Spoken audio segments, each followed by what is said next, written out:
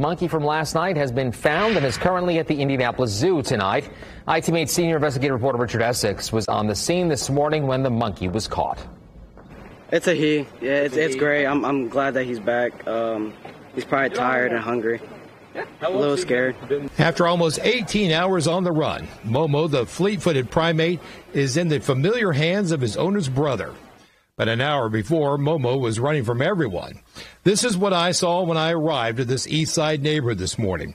Momo the monkey sprinting through a yard. From there, he ran through the neighborhood towards a tree line. A 911 call reported the monkey near a retention pond. The last call to 911 came from Michael Hinosa, who I interviewed live on Wish TV's Midday News. Then we got a call that this guy made that the monkey was in a vacant house. What did you see? I work from home, so I was in the middle of a meeting and I just saw something run across my front yard here. And at first I thought it was a dog and then realized it was the monkey that's on the loose and saw it run right into that vacant house there. So, according to Indianapolis Animal Care and Control, Momo is a Pattis monkey and the owner doesn't need a permit or license to keep him in a residential area. The cops aren't accustomed to seeing monkeys on the loose and took extra precaution to protect themselves and everyone else in the area.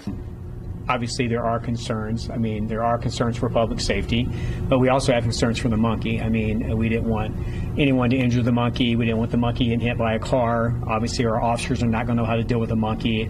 I've been in law enforcement 24 years. I've never dealt with a monkey. The monkey is not going home anytime soon, or maybe ever. The city impounded the monkey and took him to the zoo for evaluation. And we have been in contact with the Marion County Public Health Department. We're asking if anybody's had any direct contact with Momo while he's been out running, that they contact the health department. There is a concern for diseases that can be transmitted to humans. The monkey escaped back in July and was quickly returned to his owner. The owner was given a citation last night for this latest escape. After reports, the monkey had chased someone. I believe for the monkey chasing and approaching in a menacing fashion. So we're still working with the prosecutor's office because this is such a rare situation. Animal Care and Control says that Momo was kept in a large cage outside and the house was clean and there was no reason to believe that he was mistreated or left to roam unattended. The question I had for Animal Care and Control: how did he escape? We believe that he removed a bungee cord or chewed through a bungee cord that was holding a tarp. In Indianapolis, Richard Essex, Wish TV, ITV8.